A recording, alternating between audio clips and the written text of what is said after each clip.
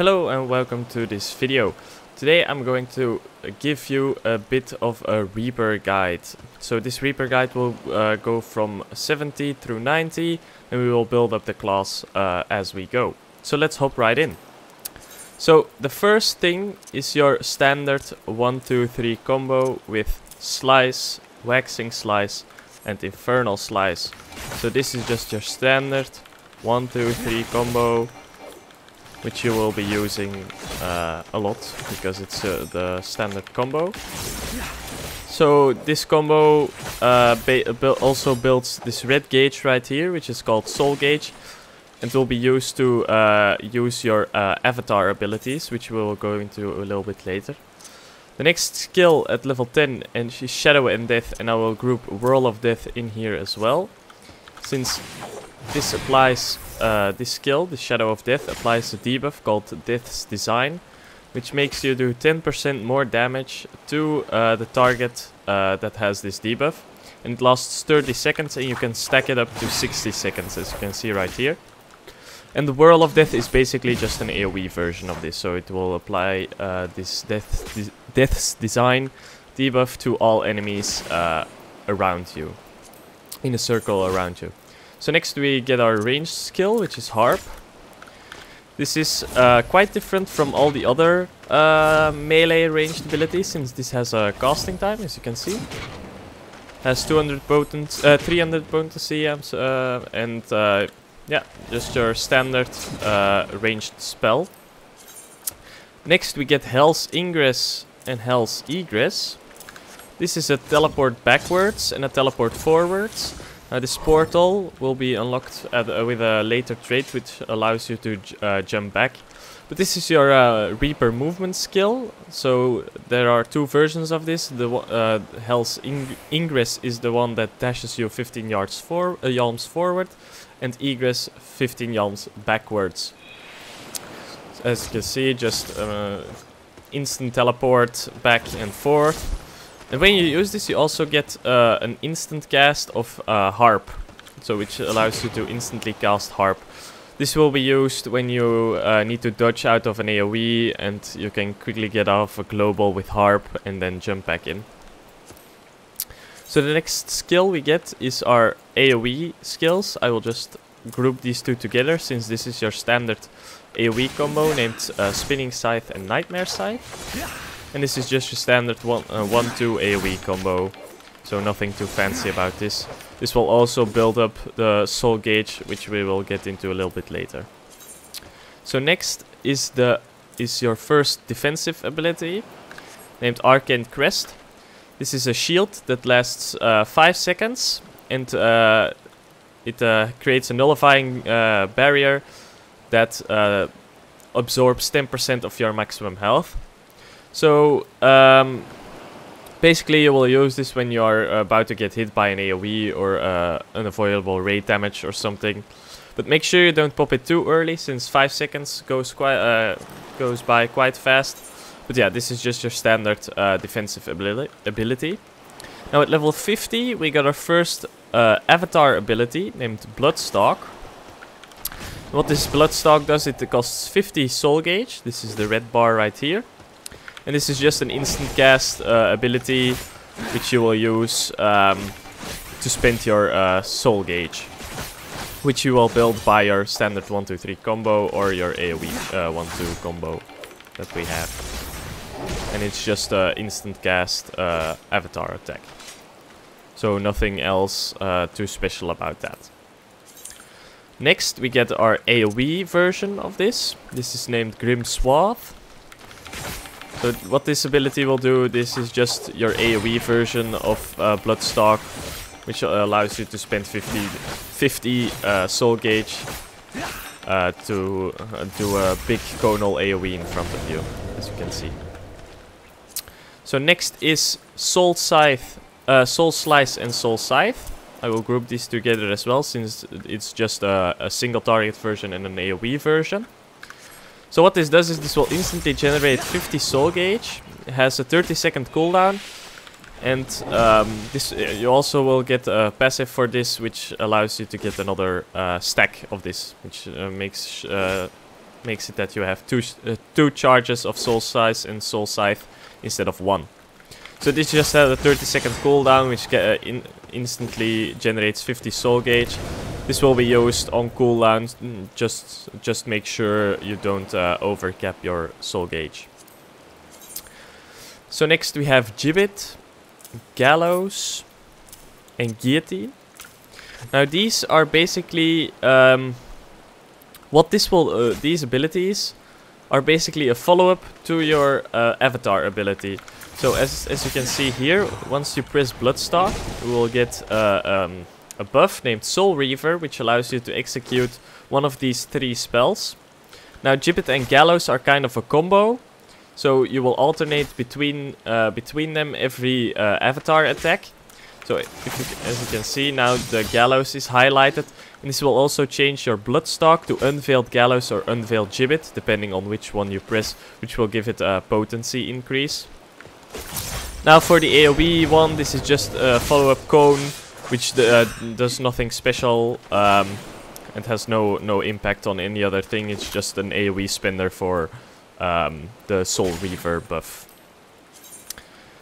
Next we have Arcane Circle. Arcane Circle is just a standard party buff, which gives your entire party 3% extra damage.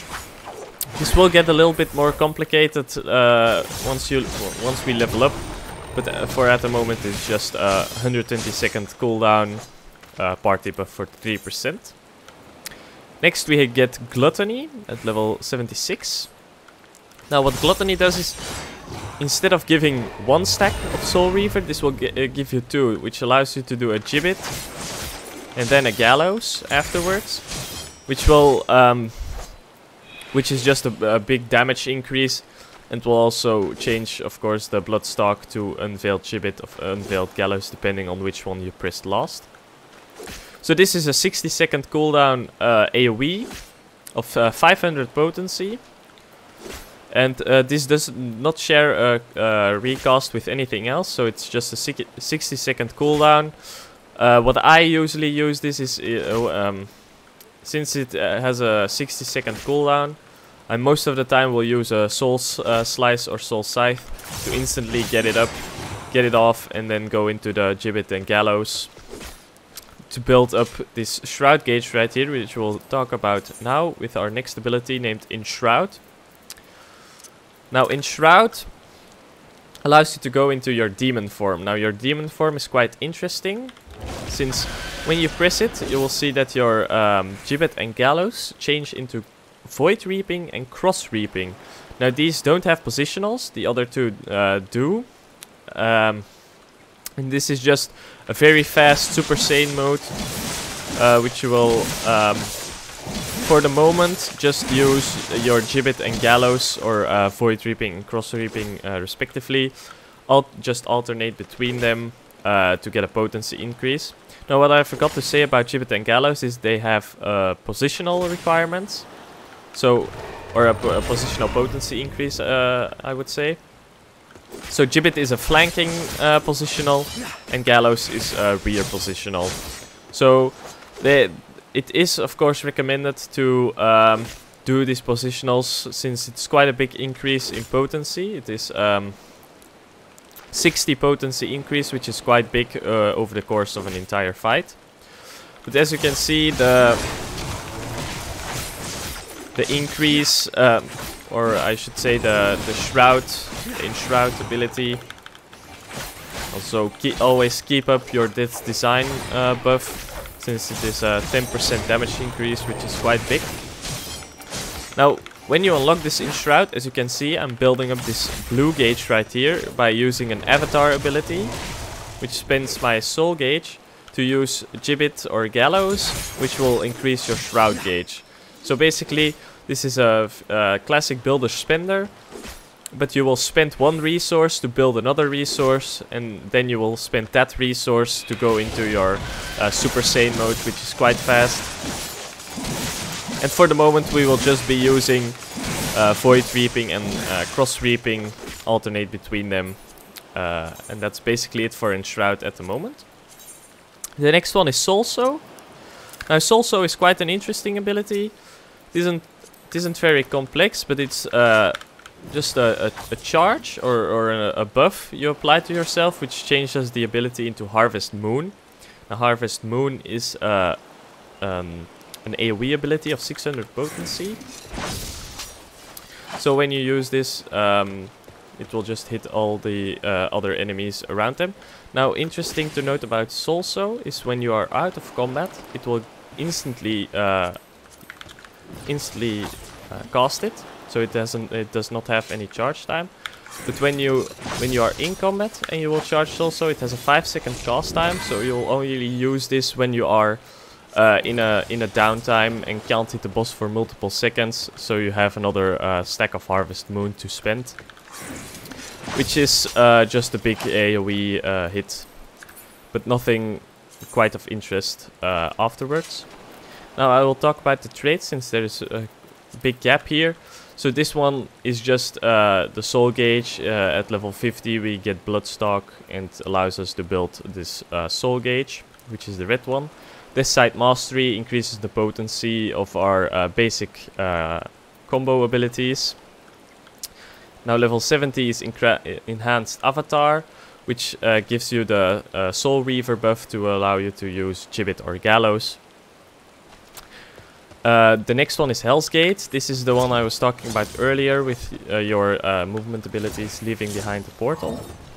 So once you use it, you will get, once you use Hell's Ingress or Egress, the other one will change into a portal ability, which allows you to teleport back to your previous location. The next one is the Tempered Soul, which just gives you another charge of your Soul Slice and Soul Scythe. The Shroud Gauge is just the blue gauge right here, which builds when you use Gibbet, Gallows and Guillotine. Now, Enhanced Arcane Crest is quite an interesting trait.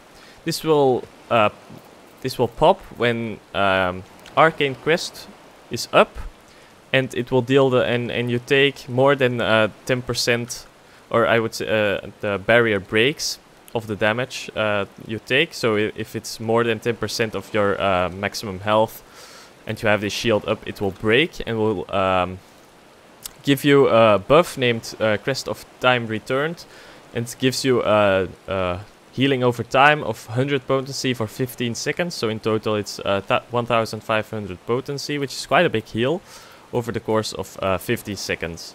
So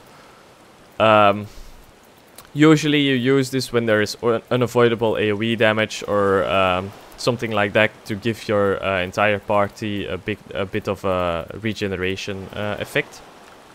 Now at level 68 we get Enhanced Shroud. Now what Enhanced Shroud does is when you go into a Shroud, you will see that your Bloodstock and Grim Swath change into Lemur Slice and Lemur Scythe. And what these do is they're basically an ability or an off global during your Enshroud, which costs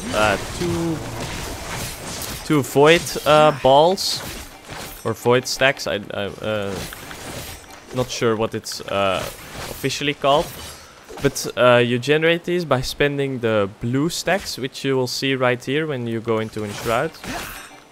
And when you use your Void Reaping or Cross Reaping, your blue Shroud ball will change into a Void Shroud ball, which allows you to use these off-globals, which I will show right now. So as you can see, we have these 5 blue balls right here. Once I press Void Reaping, it will change into a purple ball, and they both cost 2. So once you have done a Void Reaping and a Cross Reaping, we can do the Lemur Scythe to spend these souls. And then next, the final thing is the Enhanced Arcane Circle, which also works with our final, not our final ability, our penultimate ability, which is Plentiful Harvest. Now, Plentiful Harvest is a 520 potency AoE line, which will only become available to use after you get a buff from Arcane Circle. Now, Arcane Circle will change into a buff that gives it will still be the 3% buff you give to your allies, but when they use an weapon skill now, it will give you a stack of Immortal Sacrifice, as you can see right here. You also generate it yourself, which allows you to cast Plentiful Harvest. Now these stacks, you can have a maximum of 8 stacks when you're in a raid group, or when you are in a dungeon group you will only have 4. This allows you to cast Plentiful Harvest, which gives 50 Shroud Gauge instantly, which allows you to go into your Enshroud instantly in a fight. I normally use this when starting an encounter. I will use Arcane Circle to buff everyone up. Make sure I generate these 8 stacks for the maximum amount of potency of Plentiful Harvest, and then I will just go into Enshroud during the burst window and use everything in Enshroud, and then continue with the normal rotation afterwards. So that is it for Plentiful Harvest and Arcane Circle. Now we get our final ability named Communio. This is just a finisher for Enshroud, which has a little bit, it is a 1.3 second cast time, which is 1000 potency, which is just a very big hit, and this will cost 1 blue soul when you are in your Enshroud mode. So now you don't have to finish your Enshroud with your Void Reaping or Cross Reaping, and don't have the last soul to spend, which you will now use to use Communio. So once you go into Enshroud now, if I just build it up here,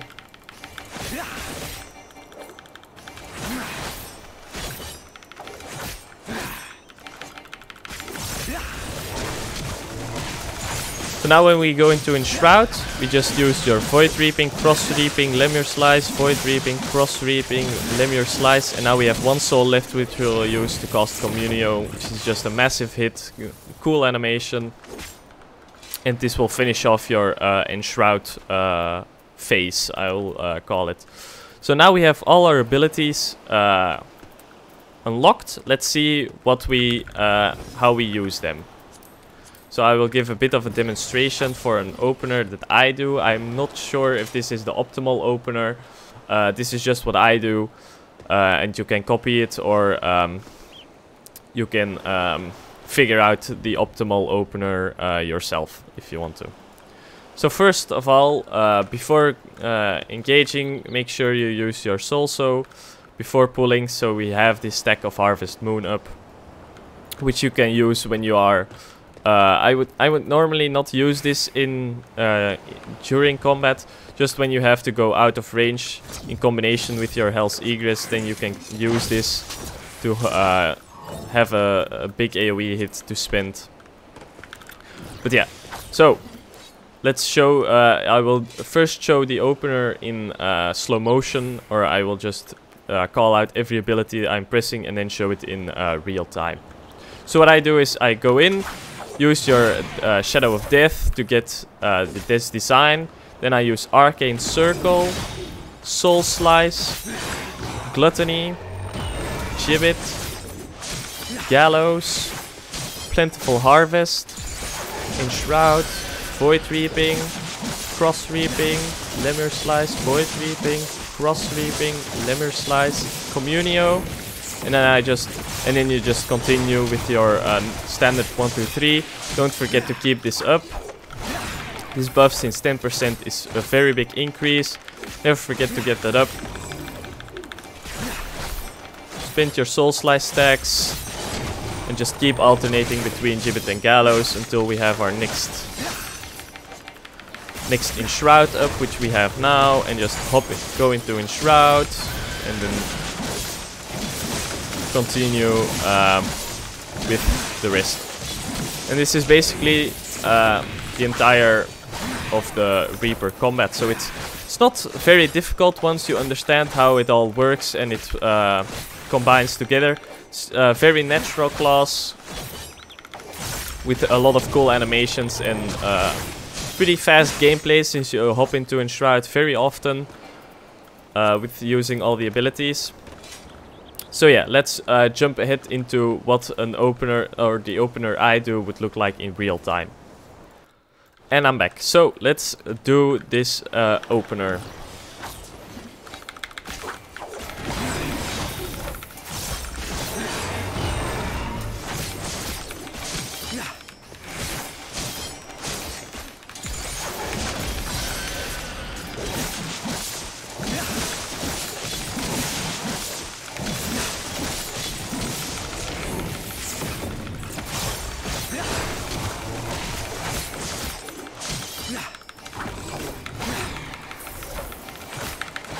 So yeah, that was the opener in real time. Make sure you keep your final end of your Enshroud with Communio inside the Arcane Circle buff, so you get the extra 3% damage on it to make it hit even harder. But I think that about wraps it up as for this Reaper guide. I hope you enjoyed this video and learned a bit more about how Reaper will work, and I hope you enjoy playing it yourself.